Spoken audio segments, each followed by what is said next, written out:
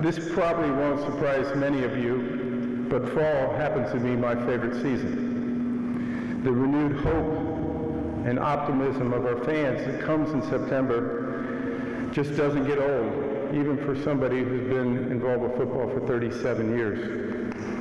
But since I became commissioner, something extra special arrived with the kickoff of our new season. It was a handwritten letter sent through U.S. mail every year, and the return address said Bart Starr, Birmingham, Alabama.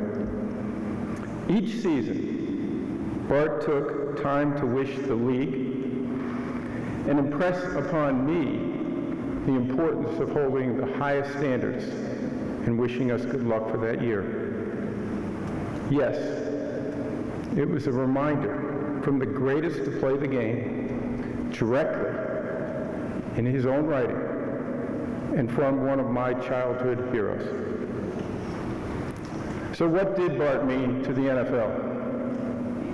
He brought football into America's living rooms and was the star in the rise of the league in the 60s.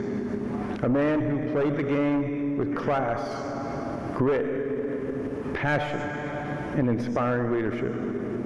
5 championships, 2 Super Bowl MVP awards, that infamous quarterback sneak to qualify for the first ever Super Bowl, a true Hall of Famer.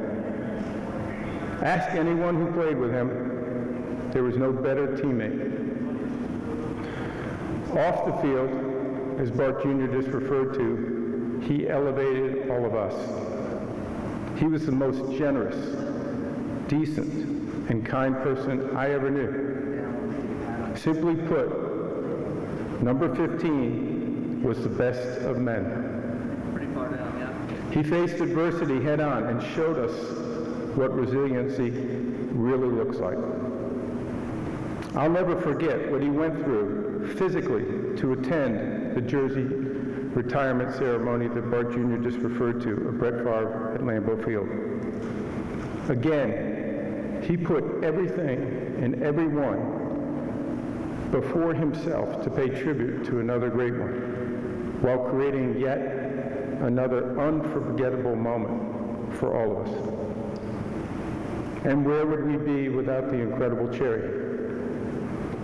65 years of love, support, and commitment. And I'm also very fortunate to be the recipient of many wonderful letters from Mrs. Bart Starr, which both Jane and I adore.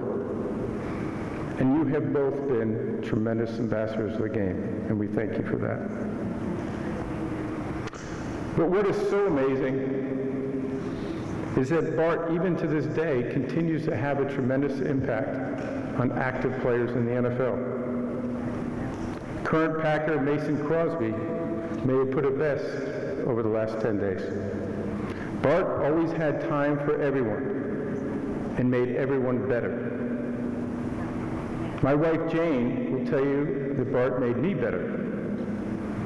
In 1997, Jane was a news anchor in Milwaukee, covering the Packers on their rise to the Super Bowl. We had been dating long distance. I was in New York and she was in Milwaukee. And I wanted to close that gap on the map. You know what I mean? I wanted to get married. And she really wanted to interview Bart Starr right before the Super Bowl. So I sheepishly asked Bart if he'd be my wingman and grant my girlfriend an interview. No surprise to anyone here, he graciously accepted. And as she walked the streets of New Orleans during the interview with him, she said he did one of the most polite things she's ever remembered. He insisted on walking on the street side of the sidewalk to either protect her from the cars passing by or to make sure that she stayed clean because it was not the best of days. But that's the kind of generous, thoughtful man that Bart was.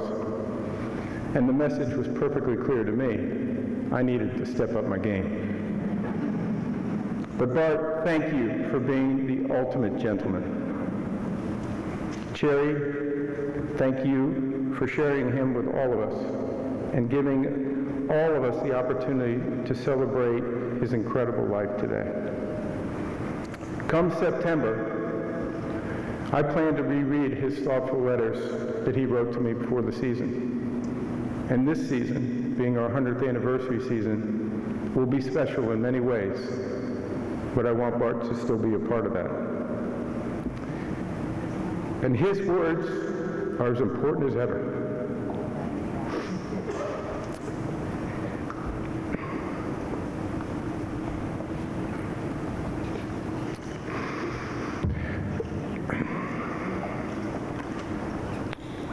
Bart Starr will always be the league's true north, guiding us to the highest levels of leadership, success, resilience, and most of all, dignity.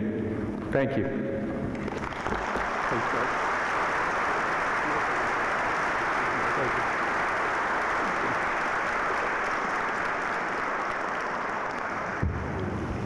Hearing Roger go back many, many years to